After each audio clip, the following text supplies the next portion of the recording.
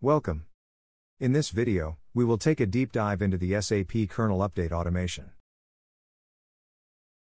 Our objective is to explore how this innovative solution can streamline the process of updating SAP kernels, ultimately saving you time and enhancing the efficiency of SAP administration.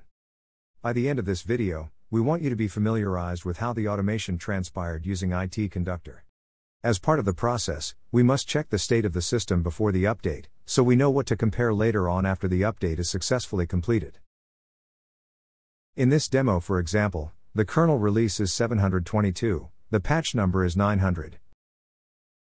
And here is the version. Feel free to take a snapshot for later use.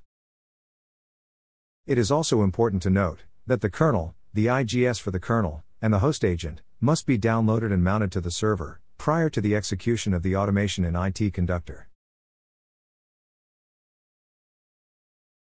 Now, we're ready to go straight into an actual demonstration of how the process of updating the SAP kernel transpired using the automation solution. Let's get started.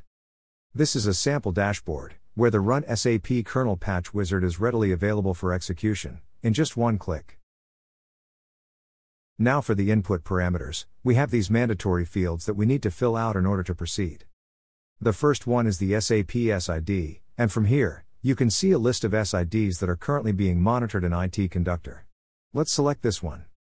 Then for the SAP Linux System field, let's select this one.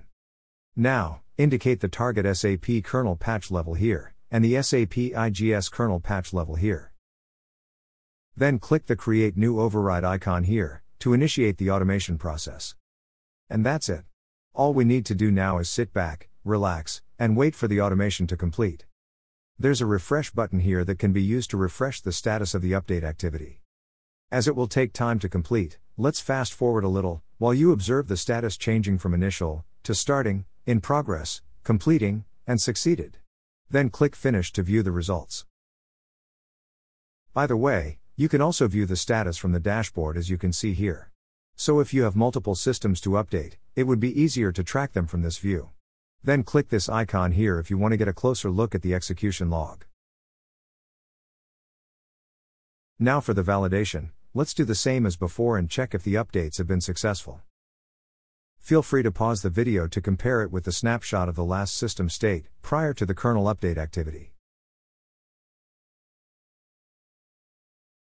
In a nutshell, this automation solution simplifies the intricate and time-consuming process of updating the SAP kernel. It also ensures regular and timely application of security patches, further strengthening the security posture of your entire SAP landscape. Do you want to learn more? Feel free to reach out to us.